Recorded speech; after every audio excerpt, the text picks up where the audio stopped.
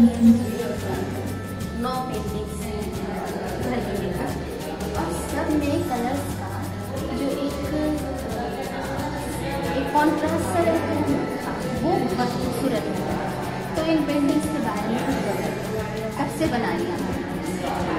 मैं पेंटिंग से 20 साल से बना रही हूँ और मैंने अपने खुद की सोलो एग्जीबिशन में 4 की।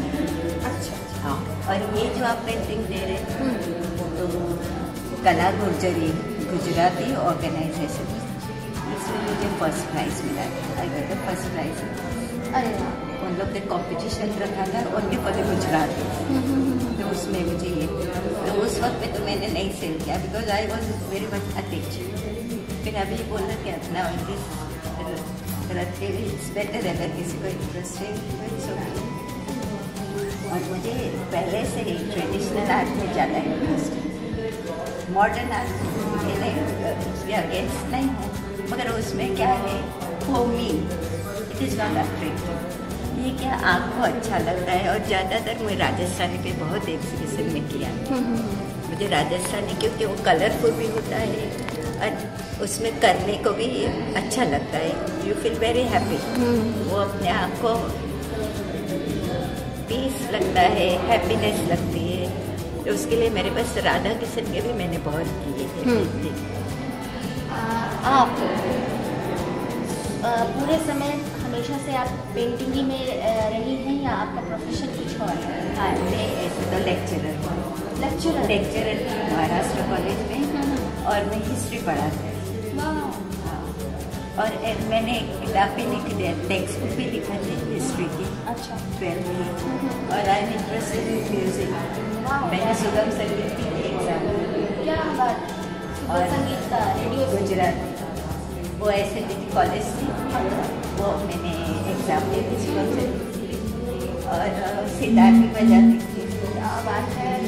महफूजा जी तो बार बार हम लोग को सरप्राइज करती चली जा रही है कि बाद एक सरप्राइज मिलता है। By the way, we shouldn't ask the age of the ladies. हाँ हाँ, पता है आपसे पूछे तो आज क्या बुरा नहीं। नहीं, मुझे कोई चीज़ का बुरा नहीं लगता। आपकी एज क्या है? मैं 72 ईयर्स। 72 years.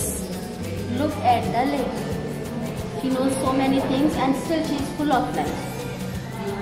बहुत अच्छा लगा आपसे मिलके। मुझे भी बहुत अच्छा लगा कि आपने जो अप्रिशिएट किया, that is the main thing for me.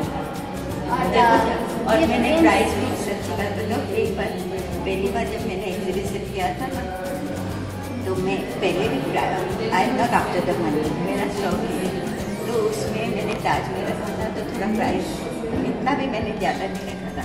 मगर मेरी कलीग की मम्मी को एक पेंटिंग बहुत अच्छी लगी थी, मगर वो बाय नहीं कर सकती पैसे में। फिर भी कितना, मैंने तो 15 इतना ही ज़्यादा नहीं रखा, मुझे पता नहीं चला।